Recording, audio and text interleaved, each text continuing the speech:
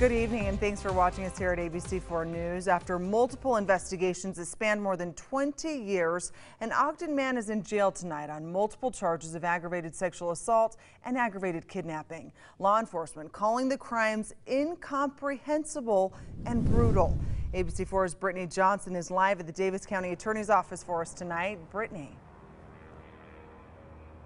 That's right, Emily. The accused serial rapist is identified as Mark Douglas Burns. Now, law enforcement says he did sexually assault multiple women here in Utah and in Wyoming. And Emily, after more than 2 decades, Davis County attorneys, along with local law enforcement here in the county, finally were able to get the break in the case that they needed to put Burns behind bars. 8 counts of aggravated sexual assault, 6 counts of aggravated kidnapping. Mark Douglas Burns is accused of those crimes and more. Sitting in the Davis County Jail tonight, the 69-year-old accused of using weapons to prey on multiple women living in apartment communities, bounding and repeatedly assaulting his victims.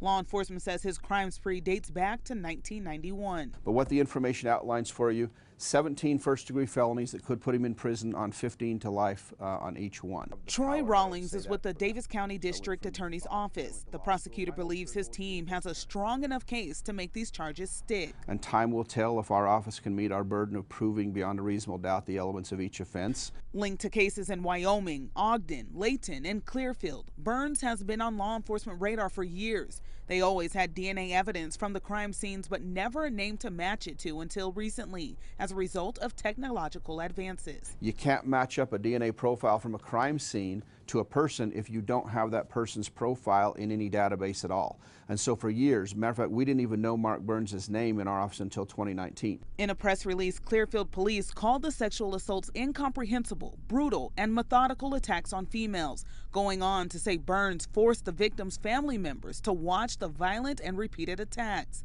And Clearfield PD believes there are more victims in their city. If somebody does come forward and they make credible allegations that can be investigated, vetted, and we can make a determination on, of course we're interested in that, and law enforcement is always interested in that. And we do want to make it very clear tonight that Burns is innocent until proven guilty. Now, Clearfield PD is holding a press conference tomorrow morning where we're expected to learn some new information. We will be there and bring you the very latest here on air and online at abc4.com. But reporting live tonight, I'm Brittany Johnson, ABC4 News.